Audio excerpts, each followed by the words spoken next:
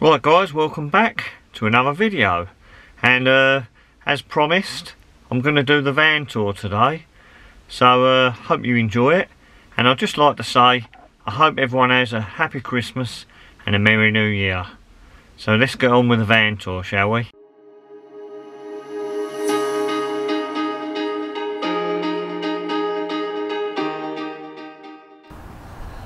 Right guys, so this is the Volkswagen Transporter. It's 2019. It's a trendline van, and I've done a few mods to the outside of it. It's got the 20-inch wheels on it, the Innovit turbine alloys, and it's also got the tri-zepoid running bars down the side. I've fitted a lower lip to the Caravelle front bumper, and also I've got a set of driving lights in there, and I've got the chrome inserts fitted into the front as well, on the front grille. Also, this van's been lowered by 50mm with the H&R springs. On the rear end I've fitted a tow bar, and I've got my water outlet on there as well, so I'm going to show you that in a minute. First thing I'm going to do is I'm going to get it set up ready for camp. So I'm going to have to turn the front seat round, and then I'm going to put the pop top up and show you how that works. So let's get that done now.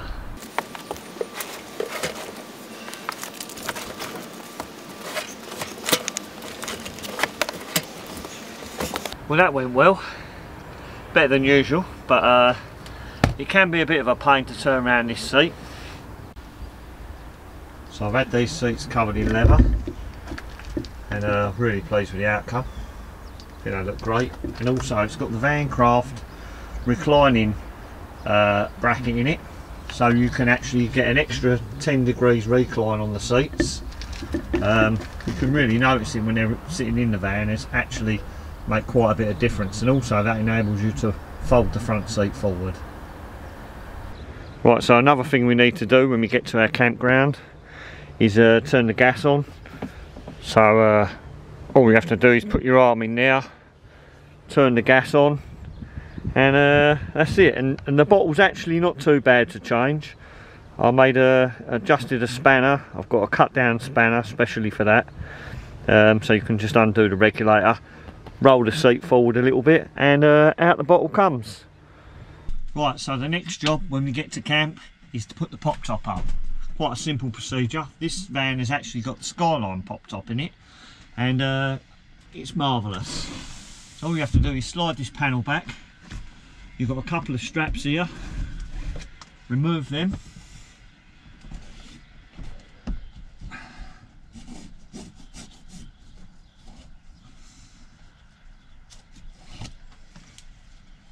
and then it's just a straightforward. You've got two handles here.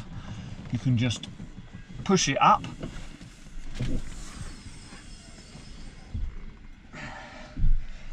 and then in this van we've also had the roof bed fitted, and that just can go up as well.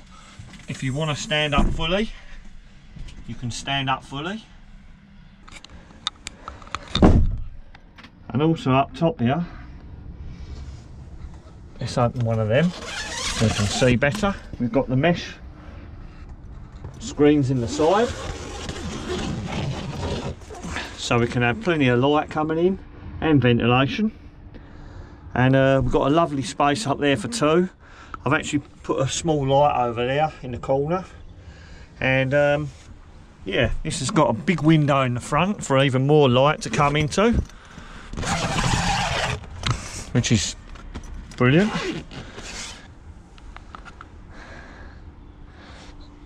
When we're just in the van, we can just put the roof bed up and enjoy the view.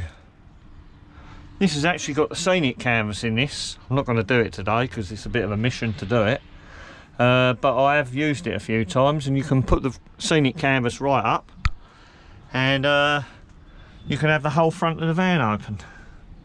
So yeah, the pop top's absolutely brilliant.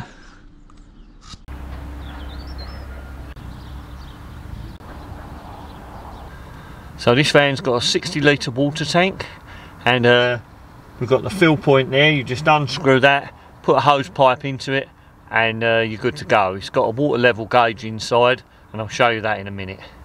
Another little feature I quite like, I decided to put the mains hook up for the van underneath the bonnet, which is really quite handy, so when it's plugged in anywhere no one's going to tamper you with your lead, because they're not going to be able to get to it. It literally plugs in there and it runs through here and goes off to wherever your hookup is.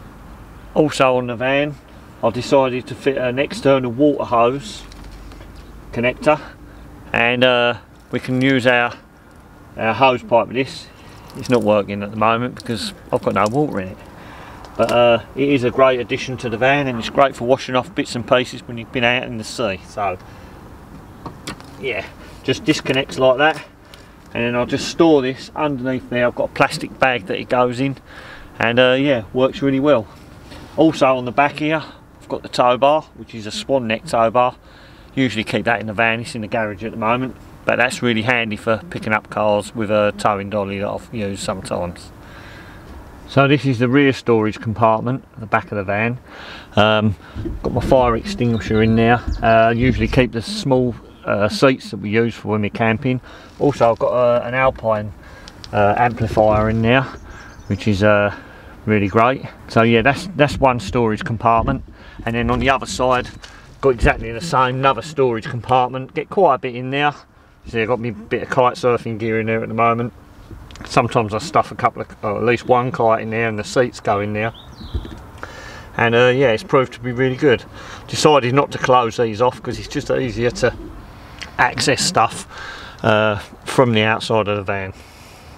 Also I fitted a couple of these small storage pockets on the back doors of the van.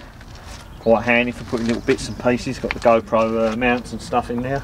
Duster, in case I need to do some dusting, which I'll probably do actually. So yeah, that's the view from the back of the van.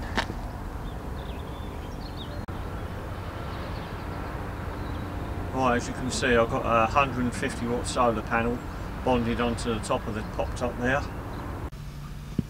Right, so we're inside the van now. On the back of this kitchen panel here I've fitted a 240 volt socket, which is linked up to the mains hookup, and also we've got another USB charging point there, which is really handy when you're sitting on this seat here. Down the bottom in the corner there you can see that tube coming out there. That is for my diesel heater, which is a 5 kilowatt, which is mounted underneath the van. A lot of response on that video. A lot of people seem to like that one. And underneath the driver's seat is where all the electrical system's housed. So I've got a 110 amp AGM battery in there. That's also linked up to my MPPT Victron 75 amp charge controller. And I've got the Sterling Smart Bank DC to DC battery charger, and it's got a holdover switch on, so if you flatten your van battery you can start the van using your leisure battery. We've got the vitrifigo 51 litre compressor fridge, really great, get plenty of beer in there. So the fridge is excellent. It's got an actual ice box in the top, so you can put some well, we've got some ice cubey things in there, you know, the plastic ones. They're great for putting in your drinks. And yeah, you can get quite a lot in there, 51 litres, and it's very, very efficient. I mean, I've had it running for about 8 to 10 weeks in the summer, and we never run out of power at all with the solar. Now that's a great thing to have. On top of that, we've got a little drawer, which I actually cut this drawer around the sink there, as you can see. You can get a few little bits and pieces in it, you know, we just store odds and sods in there, as you say. Pack of cards here, always good to have with you. And yeah, it's quite a challenge to build that, so that's a good little drawer. So on top we've got the SNG 420 sink, and that's got our little tap in there. I think it's the Reich's Samba tap. Works perfectly great. Only cold water in this van, but if you need any hot water you can just boil up and do your washing up there. This is the dometic sunlight oven. It's a gas oven, and it is unbelievably economical. I think I calculated we'd used it something like 40 times for half an hour, and we had a 4 kilo bottle and we still had gas left. I actually changed the gas before we left to go to Spain in case I run out, and we've still got the same gas in there now. Also what I've done is I cut an inset into the worktop so that we can take our top off and have a brew. And what I do is, when I'm not using this top, I put it down here, slip it underneath the back cushion there so it's totally out of the way, and then I've got one of my little cloths to go up there that I can put things on. And also to the right of the oven there we've got another USB socket, which actually I'm charging one of the camera batteries because that's already died. And then I've got a few switches there. I've got one of them is for the Bluetooth amplifier, I've got one there for the lights, we've got one there for the water pump, and the other one is for the diesel heater.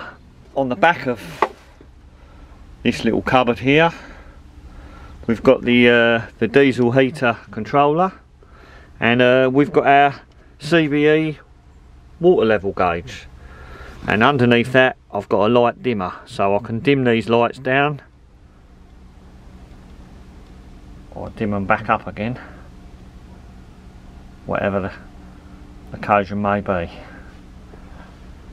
And also on the end here I've got a little cupboard, and inside there it's got just bits and pieces. First aid kit, I've got the Bluetooth amplifier in there that then drives the speakers underneath the back of the van here. Yeah, so that's that little cupboard. Great little cupboard that. So underneath the oven I've got this big pan drawer. I get quite a lot in there. Got my kettle and my ridge monkeys are in there.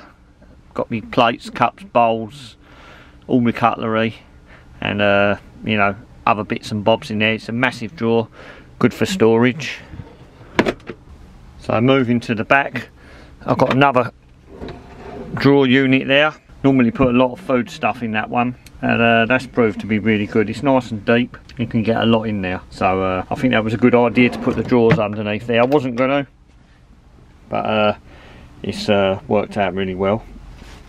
And then we've got our Lagun table mount there, which I'm going to set up in a minute, show you.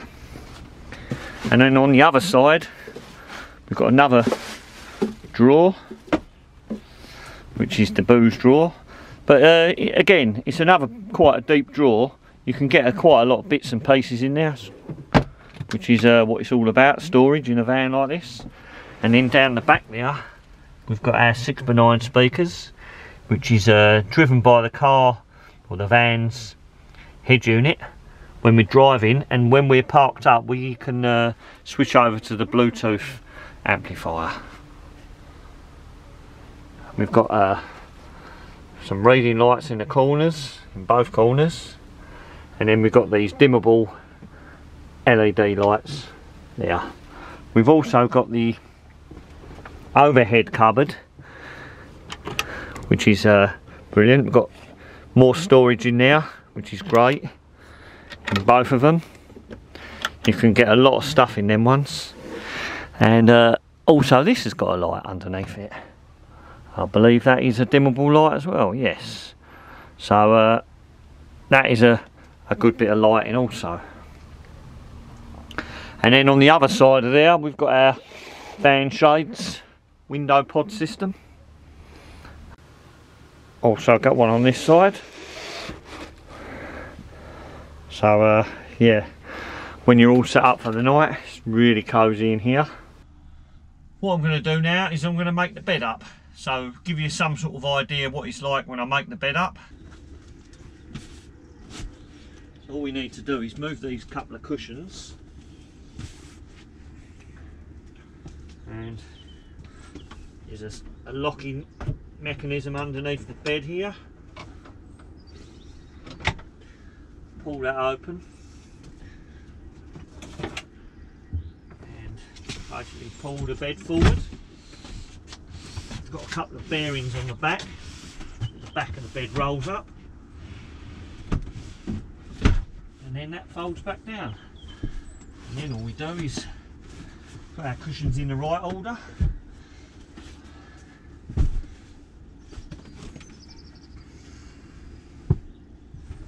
And that is it.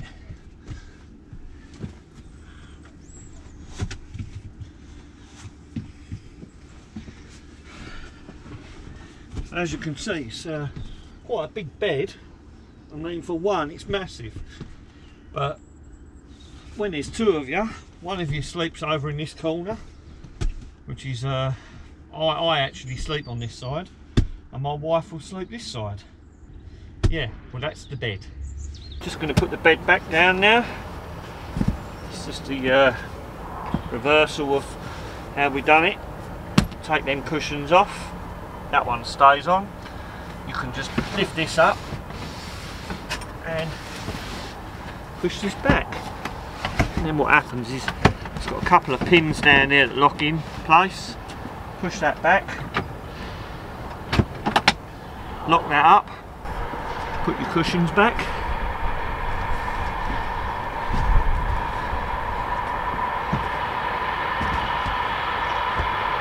That's it. Right, so another little feature that I built into this van was to some people's horror, but I put a toilet in here. Now, I personally think it's one of the best things in here, along with the oven. It's great, the toilet. In fact, by the sloshing noise it's making, I need to get it emptied. But the great thing with this van is you can have the bed set up, and then just we leave that set up overnight, straight onto the loo, you know, do your business, and then that's it. It's the low level Fiamma Biopot 30, that one.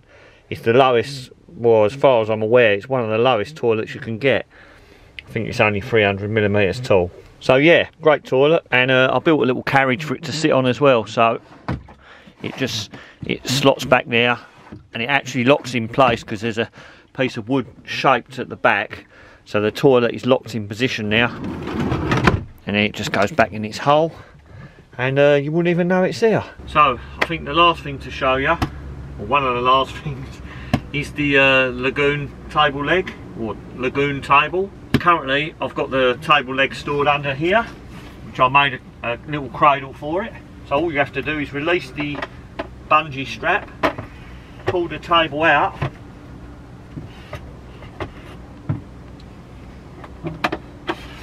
and then it's just a straightforward procedure of putting the leg together and then sliding it onto the mount, and there you go, Lagun table leg.